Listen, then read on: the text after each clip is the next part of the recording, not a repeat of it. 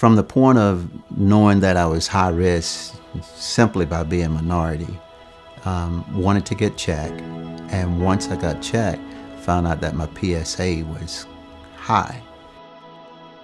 I was diagnosed with prostate cancer in containment stage. It was frightening.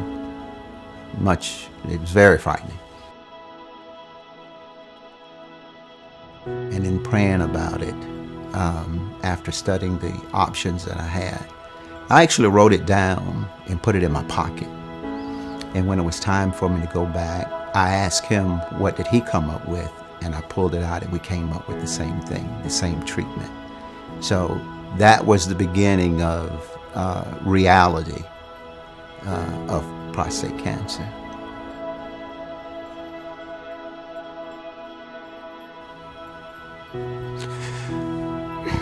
My oldest daughter was in college, so we didn't want to frighten her.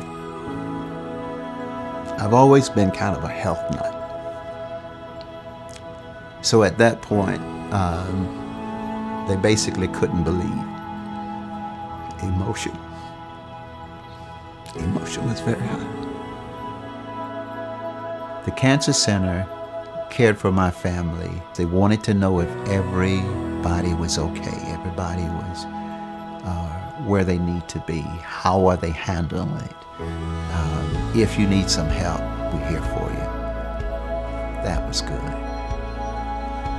After realizing that you have something that very well could take your life away, and then finding out that there is hope,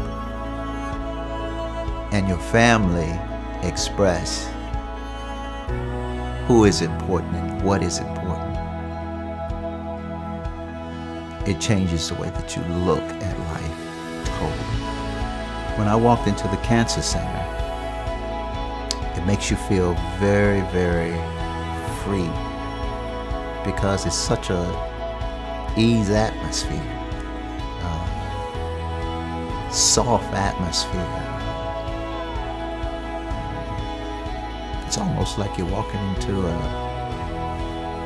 five-star hotel, feeling very comfortable. When you take the fear out, and when the fear becomes no more, that gives you greater hope. No question was too small, no question was too big. It reduces what you are thinking to really facts. So the Cancer Center actually gave me facts of hope. And it made you feel just like you were the only patient. The relationship, aftercare, so to speak, that makes you feel like family. And the family is so important till you almost look forward to your appointment. I celebrate by being cancer-free, by actually speaking about prostate cancer. It really gives me ease freedom. I think life is better than death. And it's no shame to understand that you can actually save lives just from information. I've been cancer-free for 18 years, and it feels wonderful.